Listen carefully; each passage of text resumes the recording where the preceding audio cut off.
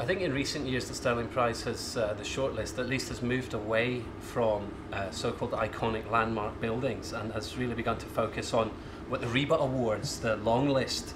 for the Stirling Prize, always appreciates above all else, and that's attention to detail. So we're seeing good pieces of modernist architecture, well built, well crafted, that are more notable for how they're put together rather than what they look like. All of the architects have been shortlisted are famous for their attention to detail, and I think we can see that detail expressed very clearly in the 6 buildings that we have shortlisted.